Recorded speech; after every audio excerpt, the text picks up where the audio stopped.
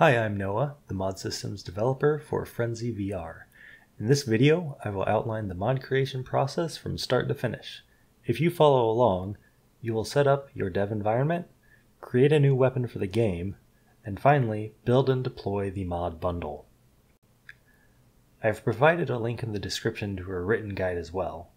This is a key resource for modding Frenzy VR, though it is more conceptual. For step-by-step visual learning, this video has you covered. The first thing we will need to do is grab the correct version of the Unity editor. Navigate to the Unity download archive. You can use the link in the description or written guide. We are looking for version 2020.3.25. Give that a download. You might need to install Unity Hub first if you have never used Unity before. In the installer, make sure you grab the Android build support modules as well. While Unity is installing, navigate to the Frenzy VR mod project Git repo. The link is in the description and written guide. Clone or download the repo. I'm going to clone it, but you can just download the zip if you prefer. Although, using Git will allow you to pull in any fixes or extensions we add to the mod project later. Once you have a copy of the mod project, and Unity is installed, open up the project. If you have multiple versions of Unity, make sure you open it up with the correct one. Once open, a good place to start is looking at the examples folder. This folder contains a complete prefab for a modded gun, the extinction pistol. There are also a few art assets we will be using in this walkthrough. Frenzy VR contains some source code Innoverse is not licensed to redistribute in its uncompiled format. Therefore, prefabs for mods consist only of art and a data profile. And that profile is used by the game to reconstruct the whole object with all of its functionality at runtime. The extinction pistol is a good example of what the profile for a weapon looks like. If you want to make a gun, it's a good template that you can copy.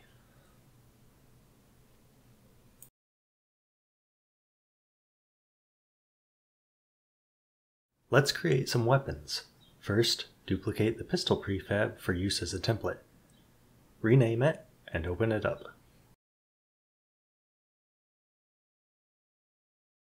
Drag the model into the hierarchy under Meshes and Colliders, then delete the pistol model.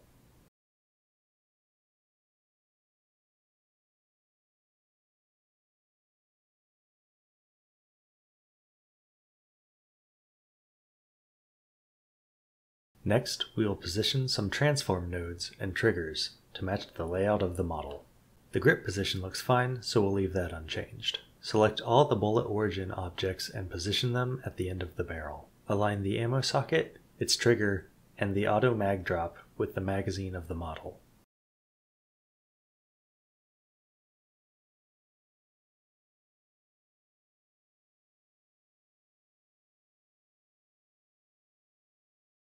Next, align the cocking mechanism trigger zone and grab point. The trigger detects when the hand is in range to grab the lever, and the grab point determines where the hand will snap to when grabbing it. This is true for all grab points. We missed the mag grab trigger earlier, so go ahead and align it with the other mag triggers. Move the stabilizer grabbable trigger to the second grip on the gun and align the grab point.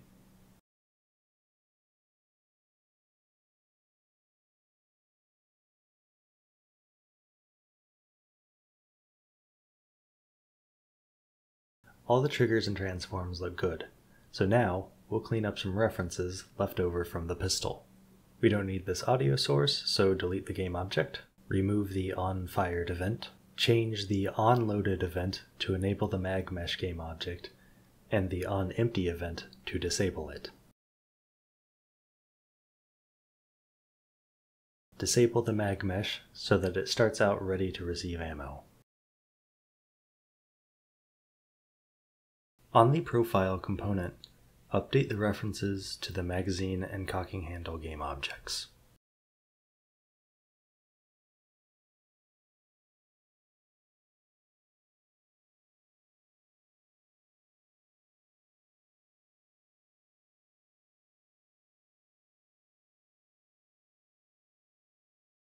Next we'll set up the cocking mechanism positions.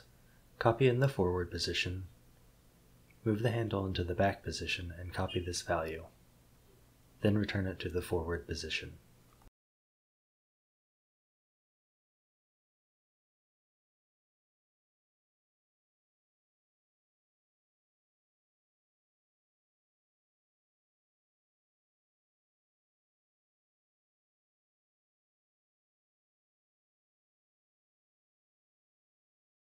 The eject and chamber positions should be somewhere in the range between forward and back. I just approximate the halfway point in this demo. Next we'll set some stats. The recoil values left over from the pistol are a bit high, so I lowered them to the values we are using for this gun in Frenzy Extinction.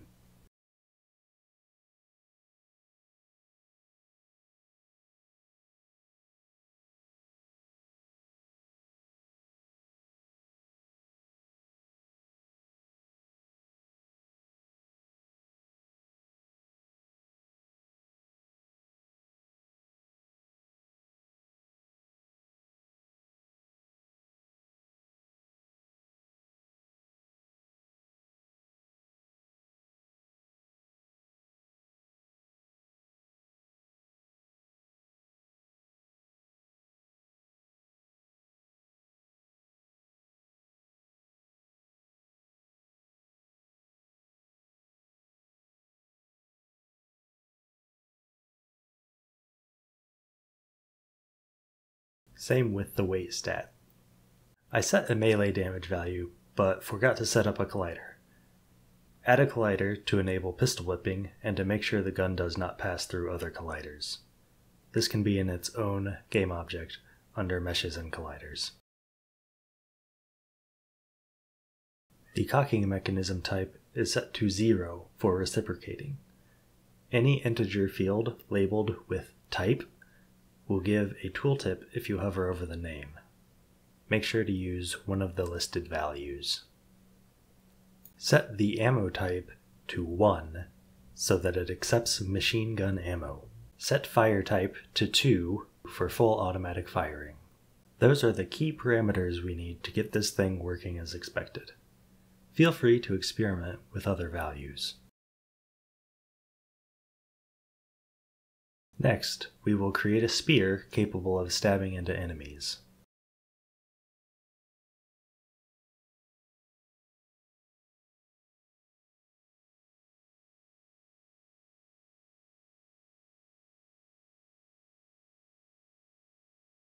Duplicate and rename the pistol prefab for use as a template.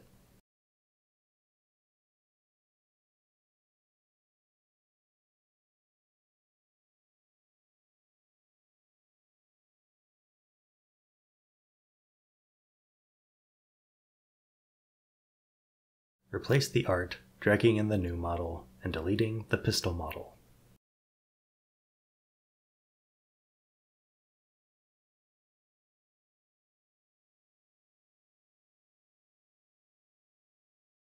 In the profile component, toggle off is gun and clear out the missing references.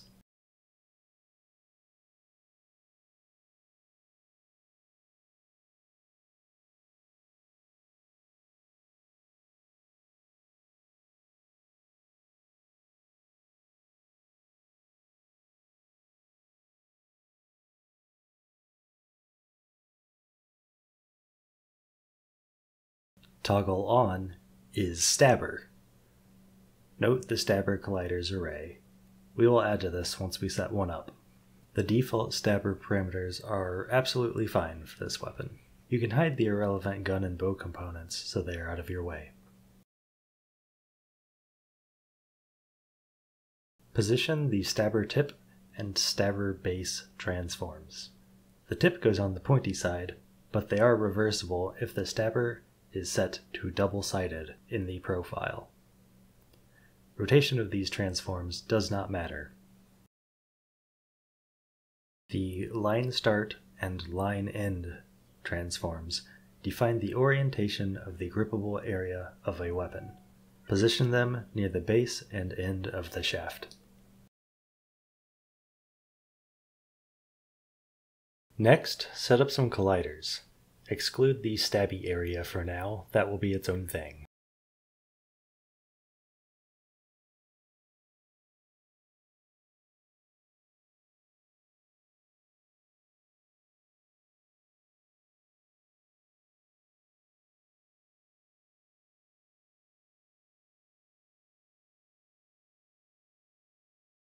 The box collider here is probably not necessary, but it should keep the spear from rolling away.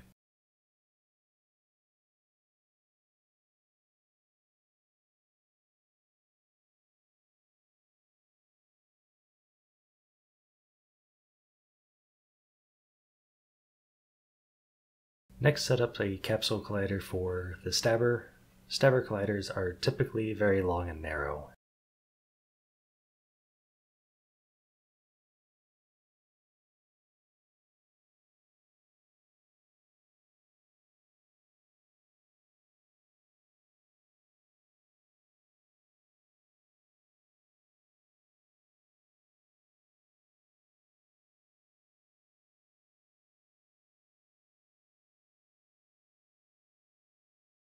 Add your new stabber collider to the stabber colliders array on the profile component from earlier.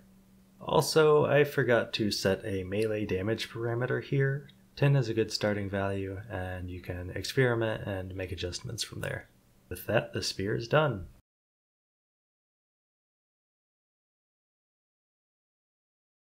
For our final weapon, we'll make a blunt pipe club. It's basically the same process as the spear, but without the stabber. See if you can do this one yourself. I'm going to shut up for a while and just let the footage roll. The sections after this cover building and deploying your mod bundles if you want to skip to that.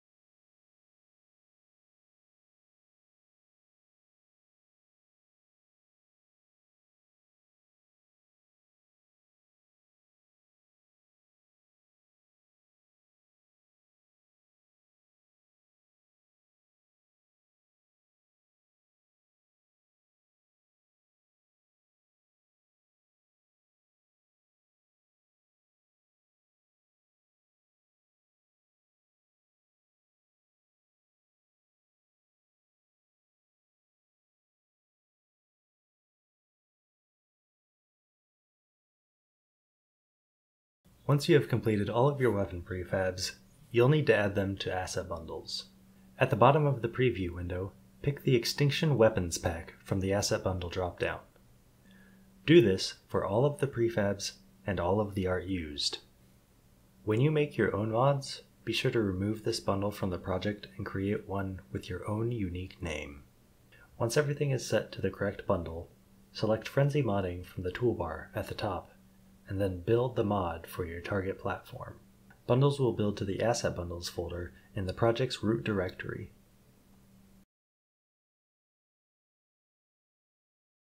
Next, prepare the data init Lua script. This points the game to your content and allows for some properties to be overwritten. Here we create a local table for each weapon, providing the path to the prefab and the name of the weapon as displayed in-game. You can delete the other parameters. Then, add the tables we created for each weapon to the global weapon table, using the prefab address of each as its key. Make sure you match them up correctly. Triple check your prefab paths, as your weapons will not load if they are incorrect.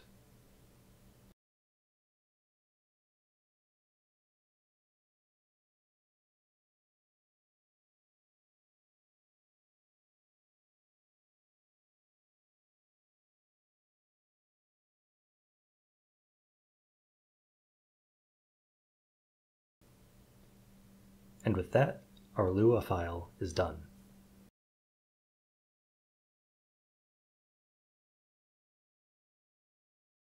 Now that we have all our mod files, it is time to gather them all up into a folder for delivery. Copy your built bundles and manifests into the Export Content/Bundles directory, overwriting anything already there. Select all of the Unity meta files and delete them. Then select everything and zip it up. Give the zip a good name that reflects the mod content. This zip is what you will want to upload to mod.io. But for now, we will do a manual install. Drag the zip someplace outside of the Unity project so that it does not generate more meta files. Unzip it, and all the content should be right inside. If it is nested another folder deep, it will not work. For installing on desktop, copy the unzipped folder to your app data, local low, Inoverse Ltd, Frenzy VR, local mods folder.